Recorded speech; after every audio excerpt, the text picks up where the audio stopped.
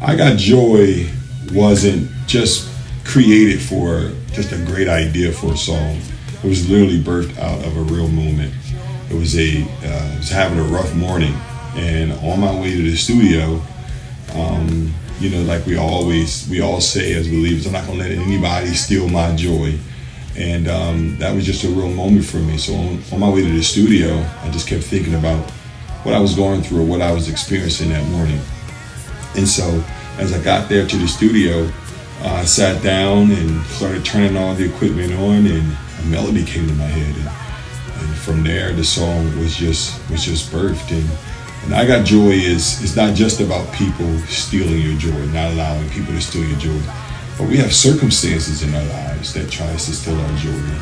And coming up as a young man, losing both of my parents to HIV 2 months apart. I was just turning 19 years old, thinking about moments where we were homeless at times and had nothing to eat, nowhere to go. And my story goes on, but just thinking about what I've even been through, the circumstances and situations, how today I can still have joy.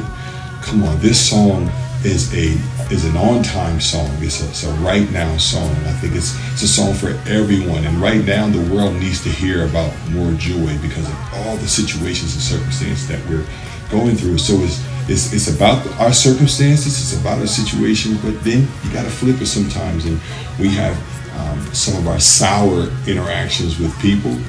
Man, yeah, we can't let nobody steal our joy. Now, we can share it, but don't let nobody take your joy.